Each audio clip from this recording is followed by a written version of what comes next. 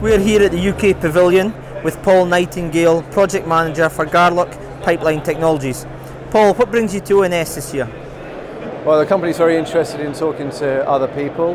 There's lots of people that are walking around giving us all sorts of information that we can use for improving our products.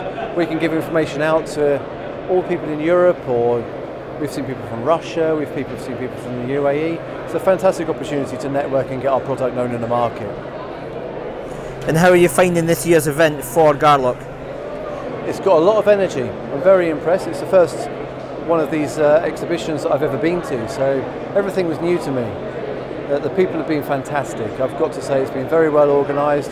There's so much going on. There's no way to see it all in one day. Are you currently working within the Norwegian markets, or do you have plans to in the future? We do. We have a lot of work within the Norwegian market. We use all of the oil rigs. It's one of our specialities.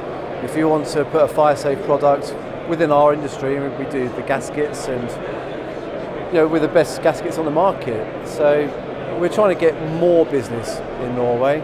We see it as definitely a market that we need to expand into. But yeah, we use our EPC contractors come to us. We have distributors that we work with.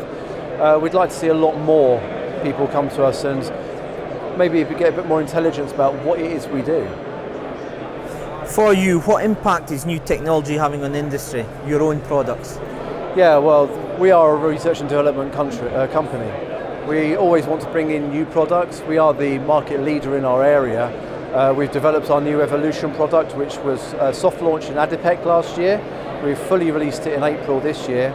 It's the top end product if you want to be doing gasket sealing. It's got the tightest seal in the market, it's fire safe, it's cheaper than a normal gasket, and it gets away from the exotic cores that people would normally use when they're trying to deal with sour service. And sour service is a big problem in today's market.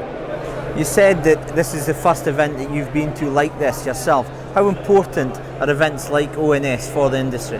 I think they're invaluable. This is the first one that I've done. We had our marketing manager here who was rushing around doing many more. And I said ADIPEC already, there's another one in Kazakhstan. I've had someone come and ask us about one in Moscow. It's something that you can't put a value on it at all. It's just priceless.